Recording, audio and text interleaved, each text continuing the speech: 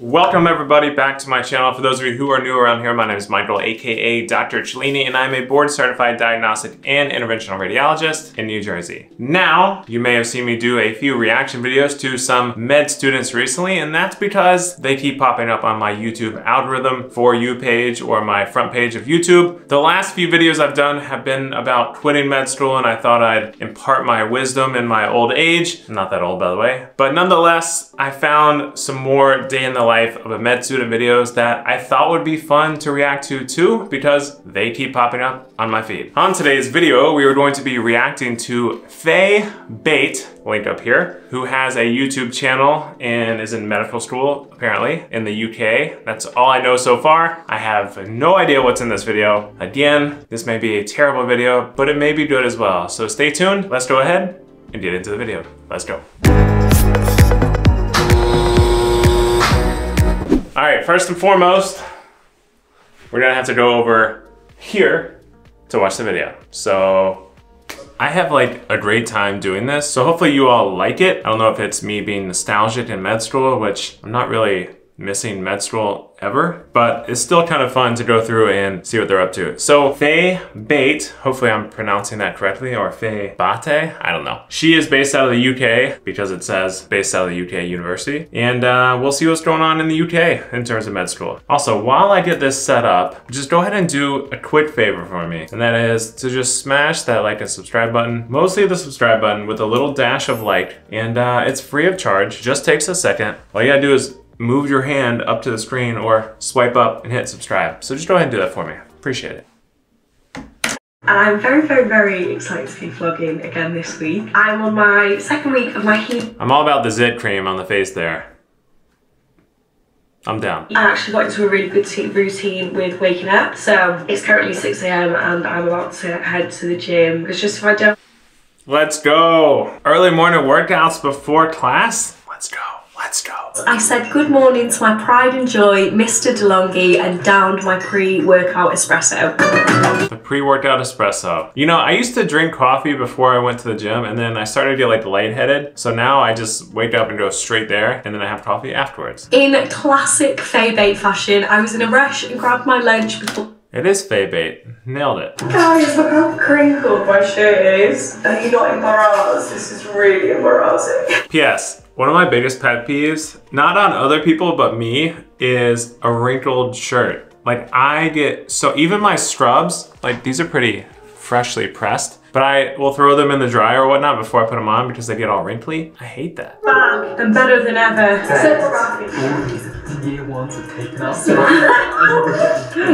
Yes, all the time when we were like, had our stuff in the library, we all had like our separate cubicles or separate areas of the library we would study in. And then like the new year would roll around and like the new kids didn't know where everybody's spot was. And they would just come and put their stuff around on like your spot.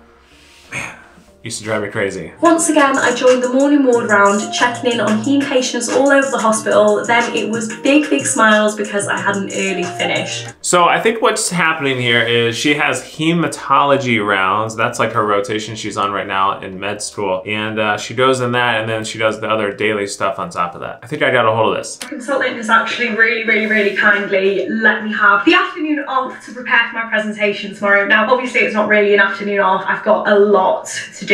Name something better in med school than when your attending physician lets you go early. I'll wait.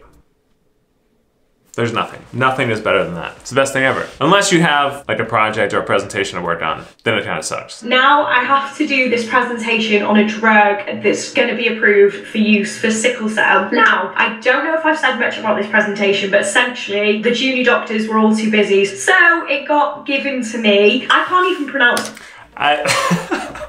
That's such a classic move there. So like, I think she's saying is basically the residents are busy and they would do the presentation. However, you might as well just pawn it off to the lowly med student and they will do it, because at the end of the day, they need to impress the higher ups and look intelligent and smart because it helps them get into residency and get noticed and get a letter of rec. Instead of the resident do it, it would be more beneficial if the med student does it. I used to say that all the time. After working hard in residency, the last thing you want to do is stay up all night and do a presentation. Trust me. Well, most people don't want to. Some people really like it. Yesterday, the consultant came into the office this, and he told me that he'd invited the chief executive of the Sickle Cell Society along with all the haematologists in Essex to my presentation. I know what she's feeling because as a med student, you're not really like well versed in some of these medical terms, and especially on these little nuanced things like a new drug that's coming out. So you really have to like study and prepare to make sure you don't sound stupid when you're presenting it. Obviously you don't sound stupid, but in your head you think you sound stupid because you're presenting it to like the people who know about this and do it for a living. So it's kind of stressful. Well, very stressful. I genuinely have spent the majority of the time picking which PowerPoint design to use. That sounds like me. I would do the same thing. I'm like, I want it to be perfect, and then I just don't read anything and spend most time on design when I haven't even done anything yet. And also that research paper back there with all those medical terms and abbreviations and drug abbreviations, all that stuff is bringing back bad memories for me. Guys, I'm going to attempt to make a protein iced coffee. Wait, I want to know how the presentation went. Sorry, I'm taking off my socks. I want to know how the presentation went. She didn't really get into that.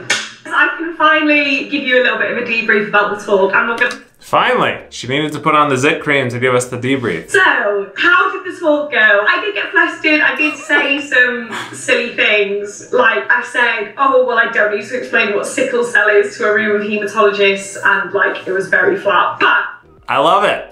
I like the jokes. That's how you get through it. People need a sense of humor. If they don't laugh at that, then can't help them. As the last 24 hours have been so manic, I actually feel like it's the end of exam season, you know, and you're just kind of lost for something to do, but you're still like really on edge and productive. After you spend so much time preparing a presentation and then finally presenting it, it's like you're like super stressed, super stressed, super stressed, and then it's just like a release and dump of endorphins, and then you're like, oh man, you can either be productive or you just need to like relax on the couch. And what I usually do is I usually have like a headache or something, and I'll just like sit down and relax on the couch. But everybody does it differently. Today I spent time on the chemotherapy unit where patients receive treatment for not only cancer but other conditions that use chemotherapy as part of their management, like lupus. So she's doing a lot of hematology, oncology stuff, which is cool. I wish you could show the hospital, but I know it's hard for med students. It was hard for me to even do it in residency, so I can imagine in med school it's even harder. I popped all my groceries away before the cavalry arrived for our wild Thursday night of fajitas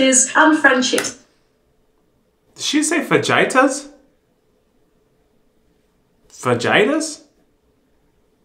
Not fajitas? Fajitas? I hope that's a joke. See, this is what I miss about med school. You like do your exams, you do a big presentation, even like your third and fourth year of med school when you're in the hospital doing rotations, and you have so much time afterwards to just hang out with your friends. I had a whole house together with my best friends in med school who are still my best friends to this day, and we would come home and just do the craziest, weirdest stuff because we had so much time, and I miss those days. Now I work hard, come home and make YouTube videos, and go to sleep early. What a 90-degree turn my life has taken. Oh wait, what a 180-degree turn my life has taken. Just kidding, I love my life. Faster has stroke. The patient has been discharged. And I haven't taken a history, so I'm going to find a different patient. That's the best possible scenario. Patient's discharged, she was delirious, or he or she was delirious, and now you can go find a better one and do a thorough history on. All right, so that basically sums up this vlog. I'm not gonna go too crazy with the details of like her day-to-day making food and like all that stuff, but I can honestly say that was the very first medical school UK edition vlog I've ever watched. So shout out to Faye Bate for making this video, and thanks, she probably doesn't know I'm reacting to it, but thanks for bringing us in on this video. If you have people that you follow in the medical space and you want me to react to one of their days in the life, let me know in the comments below, and we'll see if we can make it happen. As always, make sure you smash that subscribe button. I can't even talk. Make sure you smash that like and subscribe button, please. Follow me on TikTok and Instagram if you don't already, and I'll see you all on the next video. Bye.